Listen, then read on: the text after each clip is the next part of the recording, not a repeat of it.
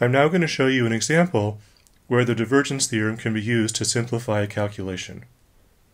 Our example is to calculate the double integral over S of f dot ds, where f is the vector field zyx, and S is the upper hemisphere of the unit sphere oriented upward. So let's first do this by direct calculation as a review of surface integrals.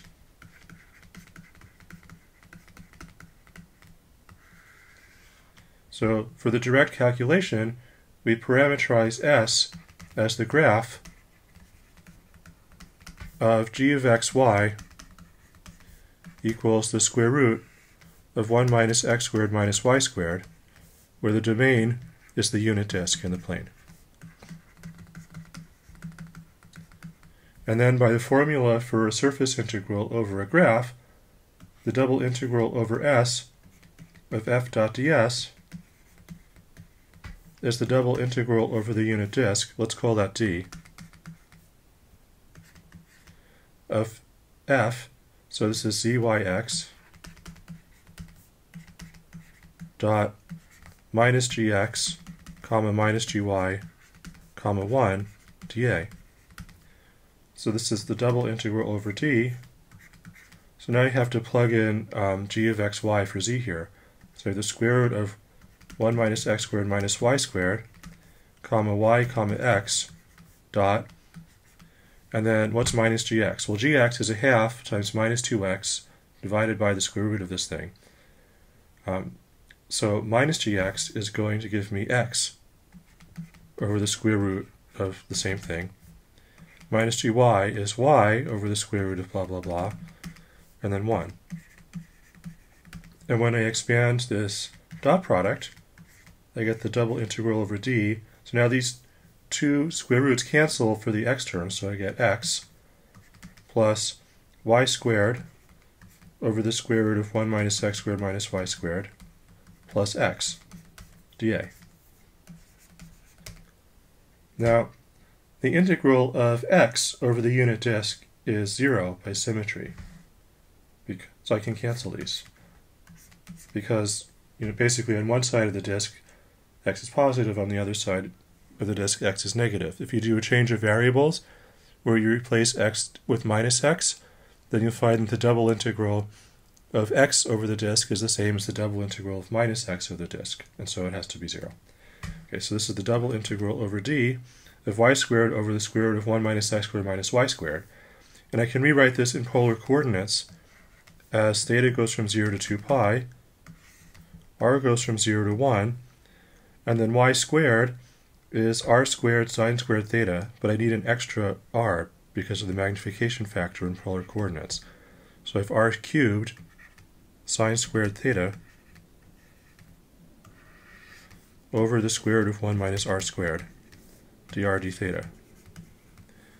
Okay, so let's do this on the next page. Okay, so we need to evaluate this integral here, and to do the r integral first, I need to find an antiderivative of r cubed over the square root of 1 minus r squared. So let's play around a little bit. So let's look at d by dr of r squared, square root of 1 minus r squared. Then by the product rule, if I differentiate the square root of 1 minus r squared part, I get minus r cubed over square root of 1 minus r squared. So this is what I'm looking for with the minus sign. And then the other term is 2r square root of 1 minus r squared. So now I need an antiderivative of this. So let's look at d dr of 1 minus r squared to the 3 halves. Well, this is minus 3r square root of 1 minus r squared. So I can combine these. I could look at d by dr. Let's first take minus this one. So minus r squared square root of 1 minus r squared. That gives me what I want, but I have a minus 2r squared of 1 minus r squared. To get rid of that, I subtract 2/3 of 1 minus r squared to the 3 halves. And then this is what I want. Everything cancels. That's basically integration by parts. Anyway, so we get that this is the integral from 0 to 2 pi of minus r squared, square root of 1 minus r squared, minus 2/3, 1 minus r squared to the 3/2, sine squared theta,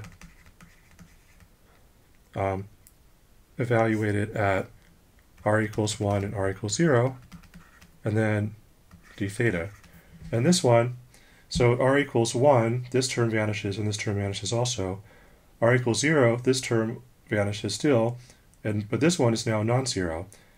This one is now minus 2/3, but I'm subtracting it, so I get a plus 2/3. So this is 2/3 integral from 0 to 2 pi of sine squared theta d theta. And you've probably done enough homework problems by now to remember that the integral sine squared theta from 0 to pi is equal to pi. So the final answer I get is 2 pi over 3. Okay, so that worked.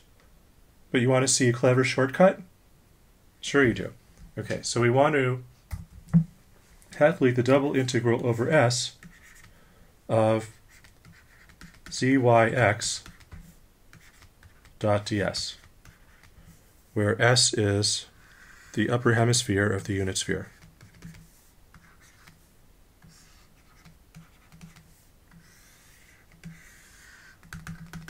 Oriented upward. Now, what made that integral tricky was the fact that S is a sphere. It would be so much easier if S were just the flat disk.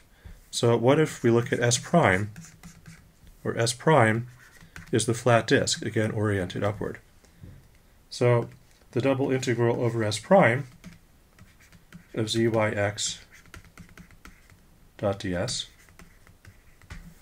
well, I have this flat disk, and I'd have the vector zyx evaluated. Now z is equal to 0, so this is 0yx. And I dot this with the unit normal, which is 0, 0, 1. So we get the double integral over d2 of x dA, which is 0 by symmetry, as we noted before. Well, so what? I actually want the integral over S. But now look at this. What is the double integral over S minus the double integral over S prime?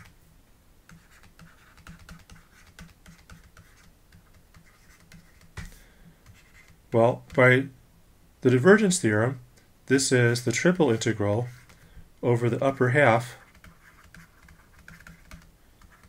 of the unit ball of the divergence of zyx dv.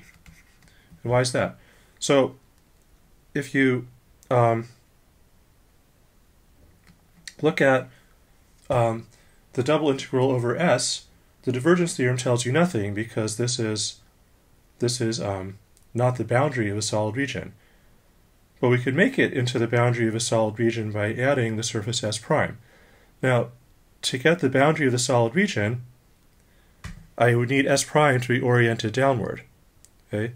So the triple integral over the upper half of the unit ball, let's call this E, is the double integral over S with the upward orientation plus the double integral over S prime with the downward orientation. But here I had S prime with the upward orientation, so I have to subtract it. Doesn't matter in this case because the double integral over S prime was 0. Okay, and now I can do this integral over the upper half of the unit ball. So this is the triple integral over E. And what's the divergence of this vector field? Well, it's d by dx of z plus d by dy of y plus d by dz of x. So it's 1. So this is the volume of E. So this is the half the volume of the unit ball. So this is 1/2 of 4 pi over 3. And that's 2 pi over 3, which is the same answer we got before. So, in conclusion, if you want to evaluate a surface integral over a surface without any boundary, which is the boundary of a solid region, then you can use the divergence theorem and integrate the divergence over the interior.